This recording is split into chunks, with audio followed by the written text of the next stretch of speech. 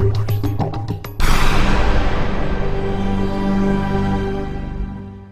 going to talk about auditory evoked potential and the decision making on there. Now you might have stopped here. You might have stopped and say, well, I'm not doing evoked potential or vestibular. But then you might change your mind sometime, especially when the doctor moves in who is maybe a different philosophy than the original doctor, and he's going to order these tests regularly, and it would become a very good business decision for you. And so, auditory evoked potential, what are the choices? Manufacturers and things have changed here. The most popular auditory evoked potential system in the United States for a long, long time used to be biologic. Everybody's really familiar with biologic. Most audiologists have learned on biologic. Biologic was started by two guys from Tel Aviv, Israel, who immigrated. Their father did, and the two sons immigrated to Chicago, and these guys started the business in their father's basement. Biologic started in their father's basement. These guys are great and very innovative. They were on top of everything.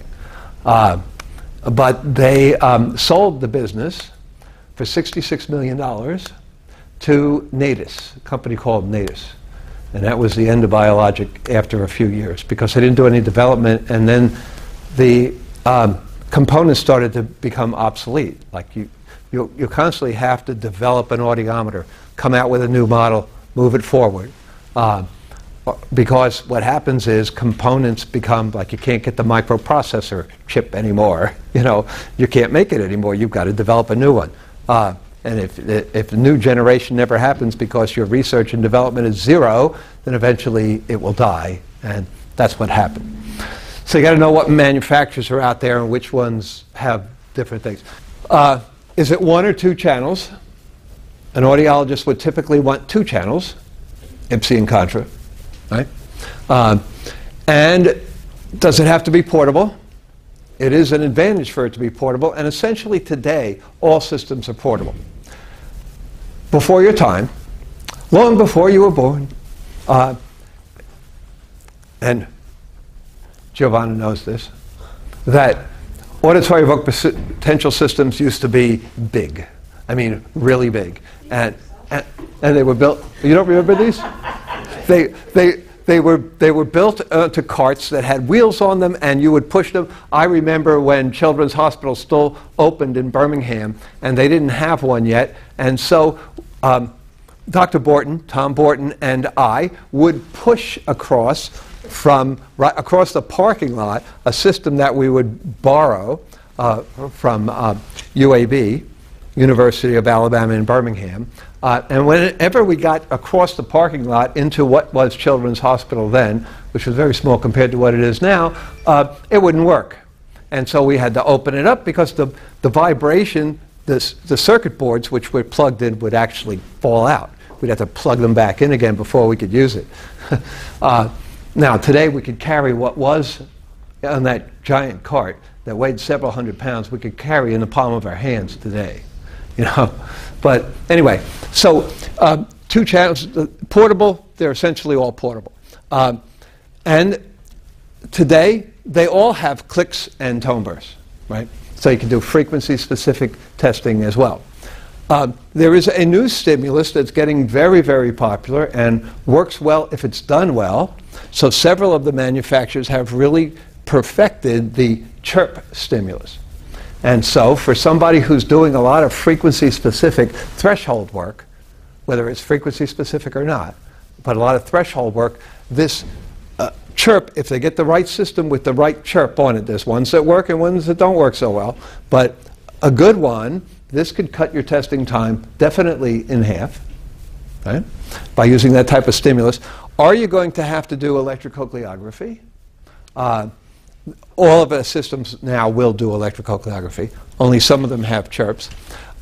Will you need to do VEMPs, vestibular evoked myogenic potential testing? If you're doing vestibular, in today's world, you probably will want to do vents.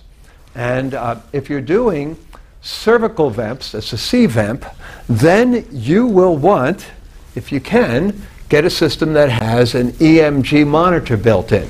It's going to monitor the potential of the sternocleidomastoid muscle here, right? Because that is critical in obtaining a cervical vent response. And you can easily have a false positive asymmetry if you don't do that, and you will be investigating a problem that doesn't exist. So that's important. Would it be nice to have OAE built in? What about ASSR, auditory steady state response? That's another option on some of these systems. On some of these systems, the ASSR stinks. It's almost impractical, and on others, it's actually great. What about non-sedated ABRs? Am I doing pediatric patients that I can't sedate, but I want to do ABR anyway? Okay, there is especially one system out there especially designed for that type of thing that works.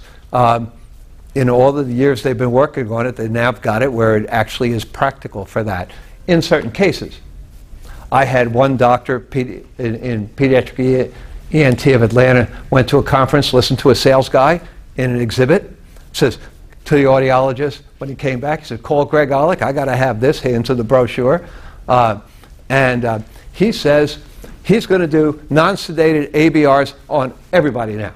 Right? No more going to the OR for this. We're doing non-sedated. Right? He was really sold a crock here. Okay?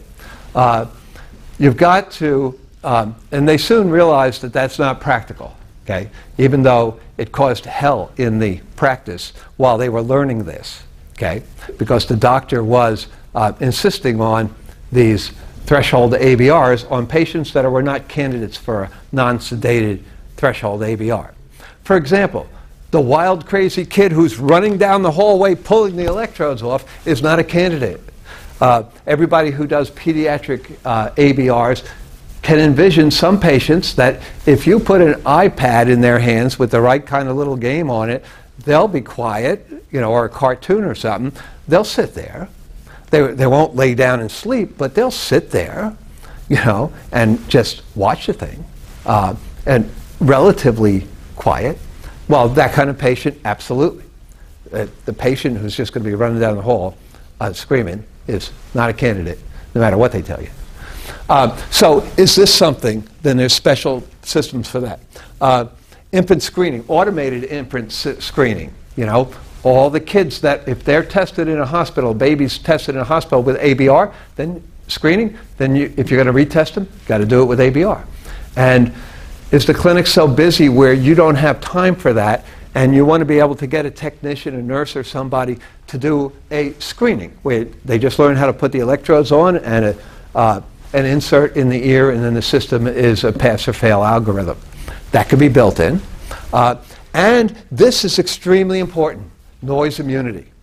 I've got a case right now in Huntsville. It's Huntsville ENT. They have in their building an MRI machine in another practice. Okay, they cannot test with this MRI is running. So whenever they're seeing patients with that, you cannot do an ABR because there's so much electromagnetic interference that it won't work. It's just full rejections. Okay, well, some systems have terrible noise immunity. If you don't have a perfect electrical interference situation, nice and clean, then that's fine. I've had some where even in a regular office, I had one, bought a system, this is in Anniston, Alabama, and as soon as I tried it on myself, I listened to it when I'm installing it, and I could hear a country radio station, the clicks, yes, country radio station and the clicks. I go, what? I thought there was no ground in the building or something. I'm testing everything, And when I look at the EEG on the screen, it's just, it's clipping out. It's going nuts. So I finally go to the audiologist and I say, is there a country radio station around here? She draws back the curtain, and outside the window, you could throw a rock at it. Giant AM transmitter. Okay, that system will not run in there. Yeah. Well, what are we going to do? We can't move.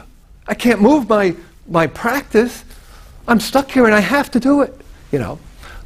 Well, some systems are noise immune enough to operate under those conditions. Some, never. You never test one patient with it. And you could buy that and be stuck with it. It's just whoever's putting that in there and recommending has to have enough resources where they could put something in there that's going to work. I have somebody well, I mean, so many of these cases, and some are very noise immune, some are terrible. So it's just something to know. So what's out there today? This is that system that if you want to do non-sedated pediatric ABRs, this is the best system to be interested in. It is made by a company in Toronto called VivoSonic. When this first came out, I thought it was nuts. And they were way overselling it, but they've done so much development. In fact, I am a consultant for them. I visit their plant. There's 35 geniuses in there, and this is all they do all day long, just one product. And they're doing very, very well with that. It's very, very practical. And it is extremely noise immune for electrical noise and everything. Has to be able to do pediatric non-sedated ABRs. So that's that, and that will do other testing like electrocoagulography and all too. It's clinical. It's 2 channels. One of the most popular systems in existence today is the Med-Acoustics Eclipse. It does everything, including EMG monitoring for cervical vents, and it is extremely noise immune.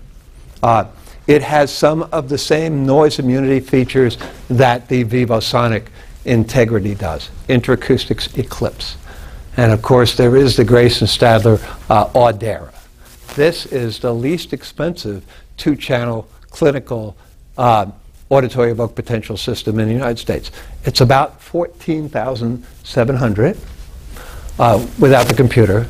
You can use any Windows 10 computer. The Med-Acoustics Eclipse last year this was our most popular. This is about $18,500 without the computer. There are options on all these things, but this just basically, and this VivoSonic Integrity is about $18,000 also, or maybe it's $18,900, and it includes the computer. There are also infant screeners. Here's a brand new handheld, size of an iPhone, infant screener with an excellent algorithm in it. Average test time on babies that are sleeping, 23 seconds per ear, ABR screening, okay? It's called a Novus, Grayson Stadler Novus, handheld. You can get it with just automated ABR or with included automatic OAE testing as well. Could be one or the other or both. And of course the Titan can have ABR, automated ABR too. Same algorithm in both of those. Both companies are owned by William Demont. And so they both, average test time, we did part of the clinical trials on it at the Cab Medical Center, which is only a few minutes from my office. We did clinical trials on all of these to determine what the average test times were. So when I tell you 23 seconds per ear on a quiet baby, that is true.